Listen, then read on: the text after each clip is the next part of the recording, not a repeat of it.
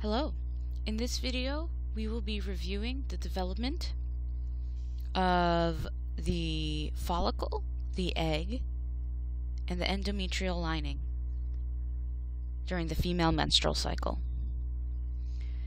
I've already drawn the skeleton of the picture. We're going to be basically filling in vocabulary and talking through the hormones. This is essentially a quiz of what we did in class, so when I ask you a question, you should pause and try to answer it yourself. So let's put this into perspective, what's happening here. In the first column, we have what we see before birth. Okay, the development of the egg and follicle before birth basically stops until puberty begins at this point.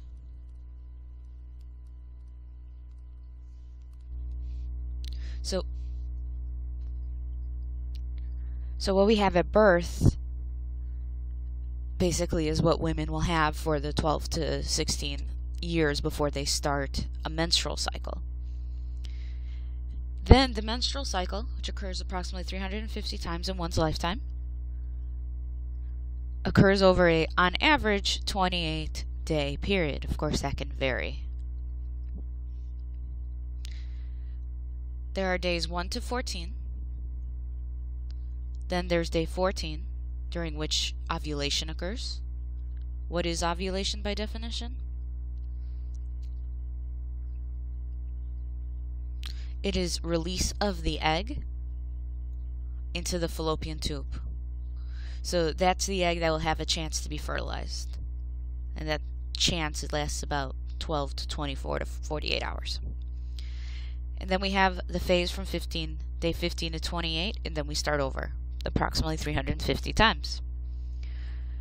Days 1 to 14 are associated with what phase? What's the name of the phase from 1 to 14?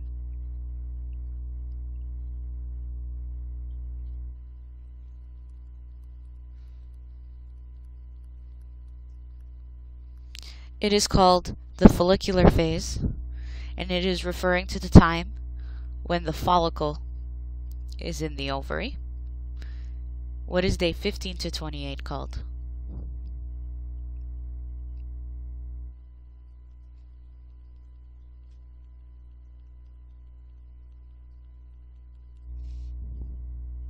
The luteal phase, lasting from day 15 to 28. Again, hopefully you're pausing and trying to answer these questions yourself to see what you know and what you don't know. That's how you figure out how ready you are. Okay? So we're going to go through step by step because there's a lot going on here, and we're going to start with the egg. Okay, this egg right here is the germ cell egg. What do we call the female germ cell?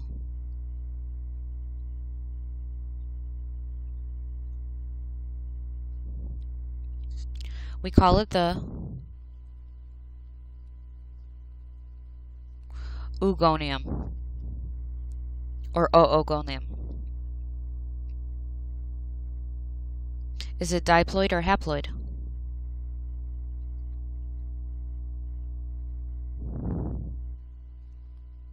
It is diploid. It is a germ cell, meaning it is the precursor cell that might become a sex cell. So it is diploid like all the other cells of the body. It hasn't gone through meiosis yet. And in fact, the meiosis phases won't end until the menstrual cycle. All of these cells, all the oogonium, will transition into cells that will be determined to become sex cells. What do we call the next stage after oogonium?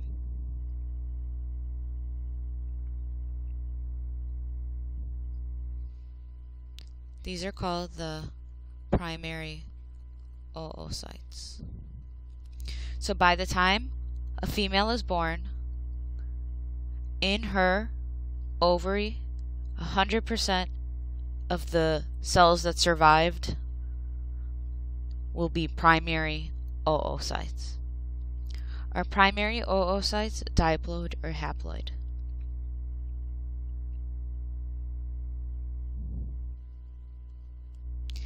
They are diploid. Notice that this is not a meiosis step. This is what's called a differentiation step. The oogonium starts expressing different genes, getting the cell ready for meiosis. And at that point, it's a cell that's definitely going to become a sex cell. It is a primary oocyte. Okay? From birth, before birth, until puberty starts, in one's ovary will be primary oocytes. Okay? When the menstrual cycle begins, we're going to have about 5 to 10 of those primary oocytes compete to be the cell that will be ovulated. Okay? So every month, out of that pool of primary oocytes, about 5 to 10 cells will undergo meiosis 1. At that point, what is the next cell in the cycle going to be called?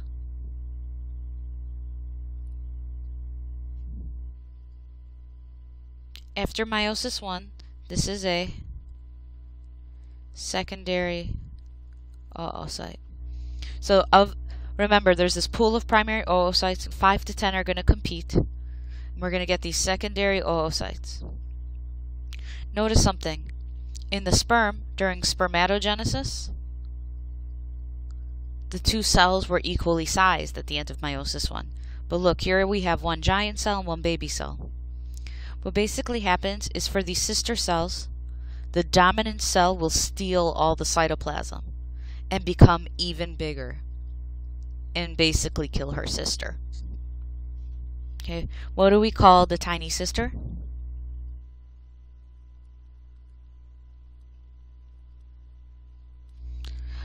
We call her a polar body, or it a polar body. Are these cells at the end of meiosis 1 diploid or haploid?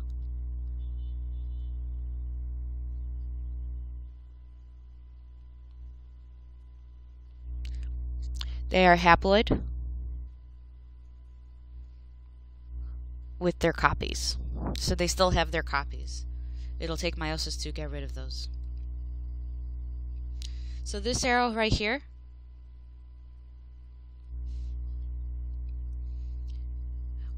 what is that arrow symbolizing? What would I write on that arrow?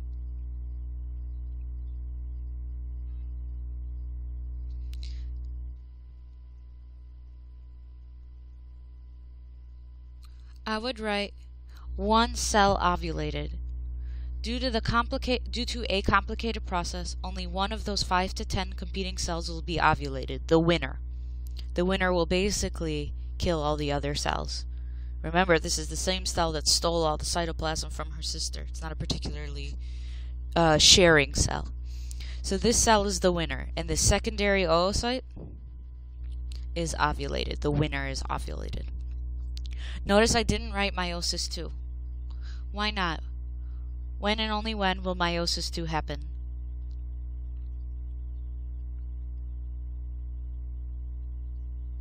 So notice I have two branches, if fertilization happens and no fertilization happens. In the female reproductive cycle, two different things happen depending on whether fertilization takes place or not. If it's no fertilization, you don't need this egg, the egg degenerates. And next month you'll do it again. But if it is fertilization, only after fertilization will you get meiosis 2. Okay? So here we have a haploid secondary oocyte. So this cell where I wrote secondary oocyte in the follicular phase, that's the same cell as this one.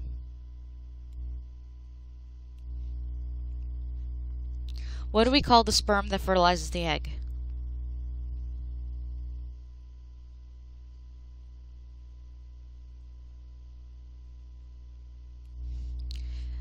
That sperm is called a spermatozoa, produced via spermato and spermiogenesis from the previous lecture or video. Is this spermatozoa haploid or diploid? It's haploid. It has to be. Why? Because when the secondary oocyte and the spermatozoa combine, it will initiate meiosis too. After that, the secondary oocyte loses its copies, and we have haploid chromosomes and haploid chromosomes. As they combine together, a haploid plus a haploid equals a what?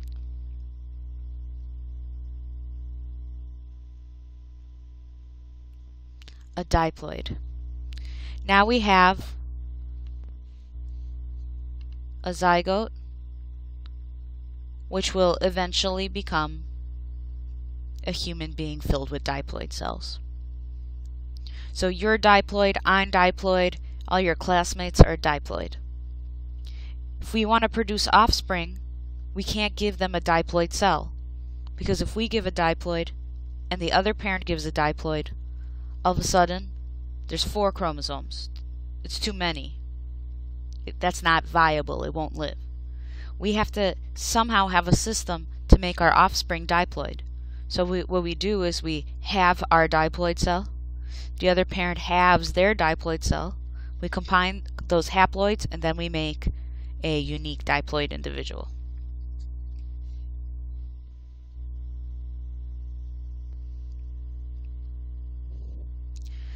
The egg does not develop alone. The development of the oocyte as it develops requires the follicle, which is colored in green. What is the name of this? What is the name of these cells inside of the follicle?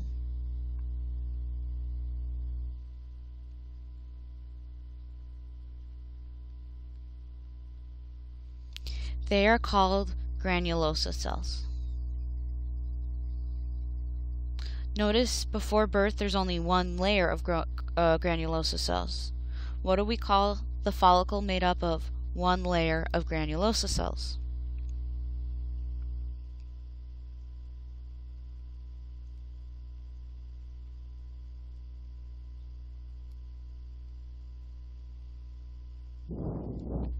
This is called the primordial follicle. Up until puberty begins, you only have a primordial follicle. When puberty begins, just like 5 to 10 eggs undergo meiosis, the follicles that actually surround the egg also begin maturing for those 5 to 10 cells. Okay? So at the same time the egg is maturing, those 5 to 10 eggs are maturing, at that same time the follicles around them will be maturing. So what's the name of the follicle that comes after the primordial follicle?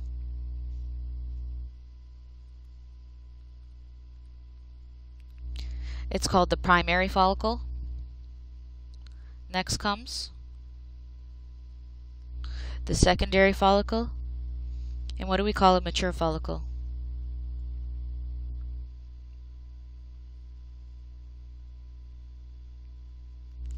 We call that a Graafian follicle, which I've drawn for us.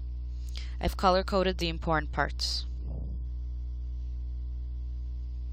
First things first, as I said, the follicle surrounds the egg. So in this picture, this secondary oocyte is actually located here. I drew it separately up top, but it's really surrounded by the Graafian follicle at this point. Okay. So why are we having all of these maturation steps? Why do we go from primary to secondary to Graafian follicle? What's happening this whole time, as we get through here, is going to be an increase in follicular cells.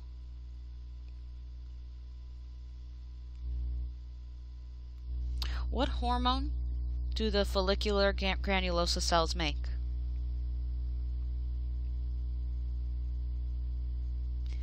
they make estrogen. So the more cells we have, each of these follicles is progressively bigger.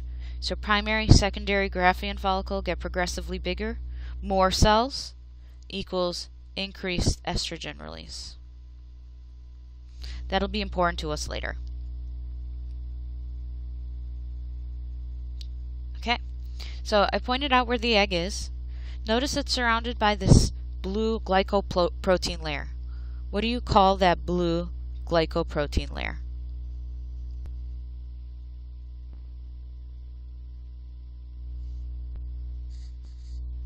It's called the zona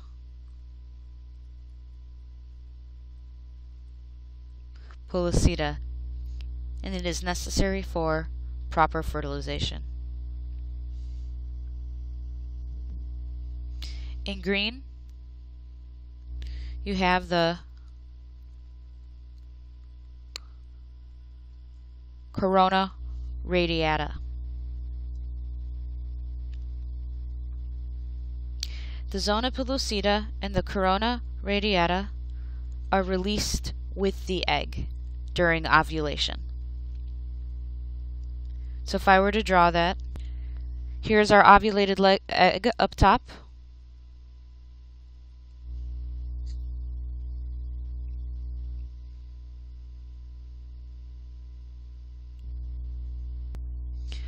Our ovulated egg would actually be released with the zona pellucida and the corona radiata around it.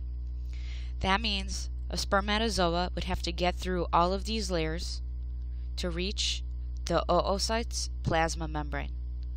So these layers will both nurture the egg and protect the egg with more layers, so only the best sperm can reach it.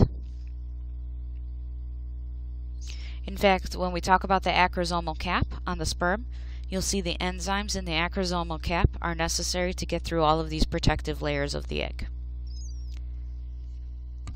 So that's what's ovulated with the egg. What stays in the ovary, so everything that I drew up here will be in the fallopian tube, where fertilization takes place. But what I've drawn in red stays in the ovary. What do we call the structure in red after ovulation that's left over? It's called the corpus luteum. What hormone does it primarily release?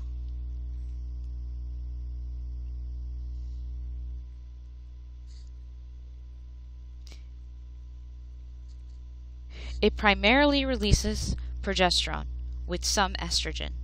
Most important to us will be the high progesterone.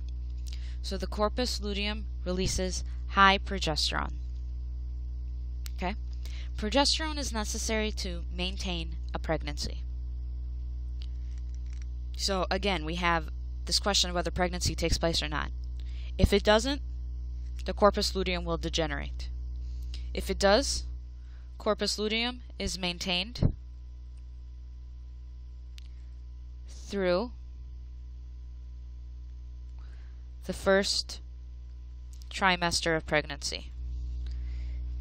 The corpus luteum's hormone release of progesterone will be necessary to maintain pregnancy through the first trimester.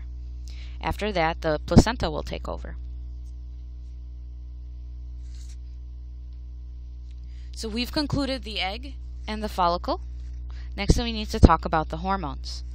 I've drawn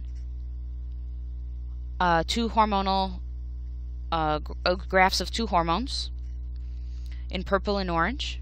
Which one's LH and which one's FSH?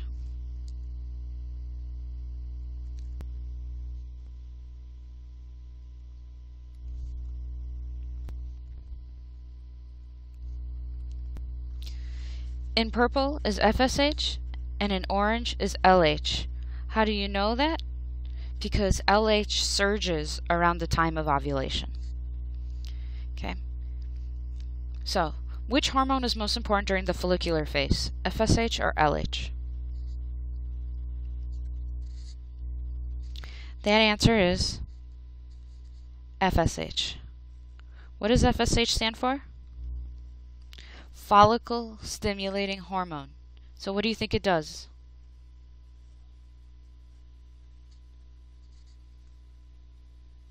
it increases follicular growth.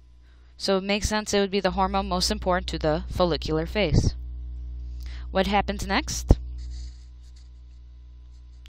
The follicle increases in cellular number, which means we release more estrogen. Once we get to the Graafian follicle, we'll have a significant amount of estrogen released. And estrogen in high numbers has a positive feedback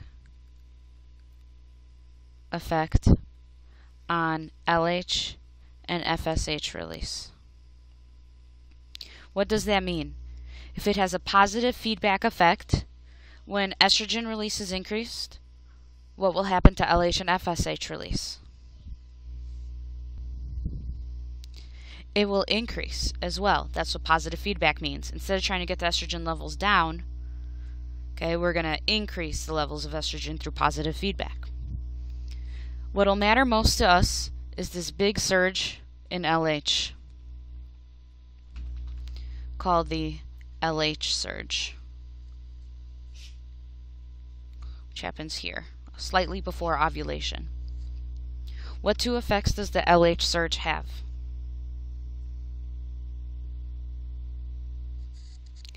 The first, notice it happens slightly before ovulation. The LH surge actually directly stimulates ovulation. The other thing, what does LH stand for? It stands for luteinizing hormone. It stimulates formation of the corpus luteum. So LH will do two things. First, it'll start ovulation, and it'll then start the luteal phase by producing the corpus luteum. Which brings us to step 5. Once we have the corpus luteum, we increase progesterone release.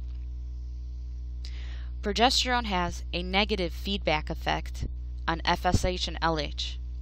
So if we increase progesterone, what will happen to FSH and LH levels?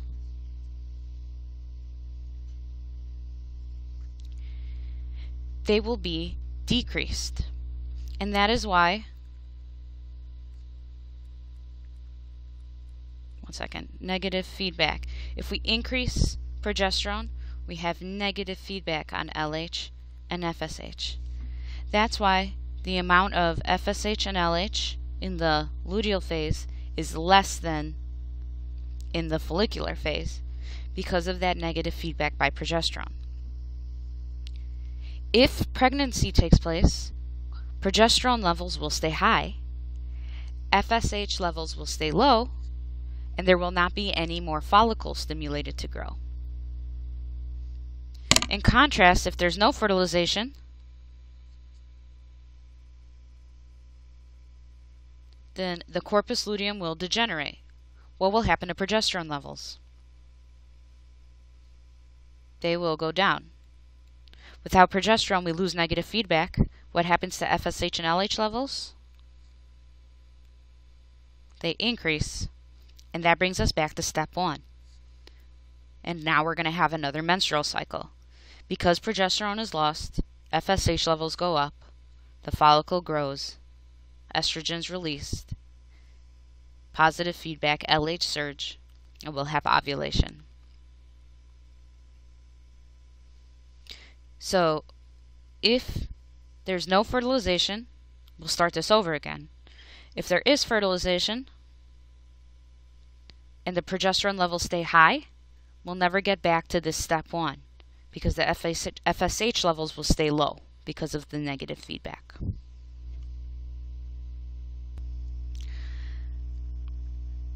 So, the final thing we need to talk about in relation to all of this is the endometrial lining. The endometrial lining will have its own phases. Okay? I'm going to start here, and I'll be describing these for you. And you'll see that they're dependent significantly on the hormones that are released. What I have here is the thickness of the endometrial lining in black, and the blood vessels in red.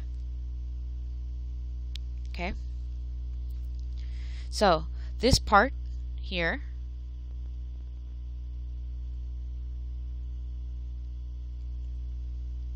is dependent on estrogen. Increase in estrogen, because the follicle is growing, that increase in estrogen will cause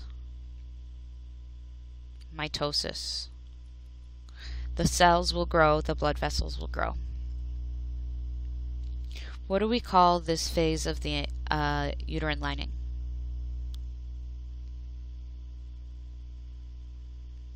We call this the proliferative phase. More cells, pro-life.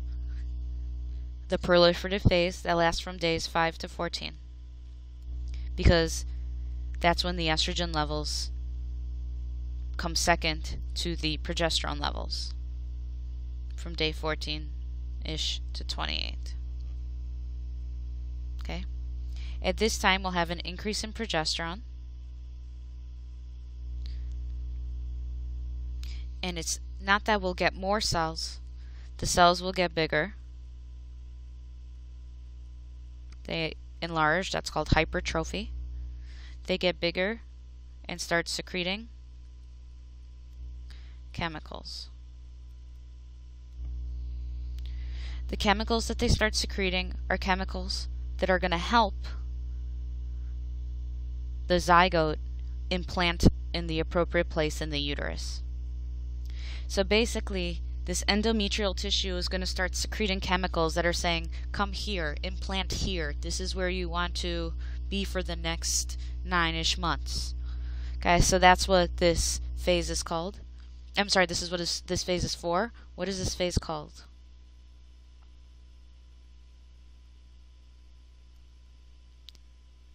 It is called the secretory phase, and it lasts from days 14 to 28. Why 14 to 28? Well, roughly. Well, what happens is the proliferative phase, which is dependent on estrogen, and the secretory phase was dependent on progesterone. By day 28, at the end, we're going to be low on progesterone and low on estrogen because there's no follicle and there's no corpus luteum. Okay? So at day 28, there is no follicle to make estrogen and there's no corpus luteum to make progesterone, which means that we're low on both. The uterine lining needs estrogen and progesterone to survive. When progesterone and estrogen levels get low, the blood vessels will constrict. Because they constrict, we will not be able to get oxygen to the tissues of the endometrial lining. The endometrial lining will die. Contractions will slough off or release that endometrial lining, at which point we get, if we go back to day 1, the menstrual phase from approximately day 1 to 5. The menstrual phase continues until we've released all of last month's uterine endometrial lining, at which point the follicle will start producing estrogen again, and enough estrogen to restart the proliferative phase.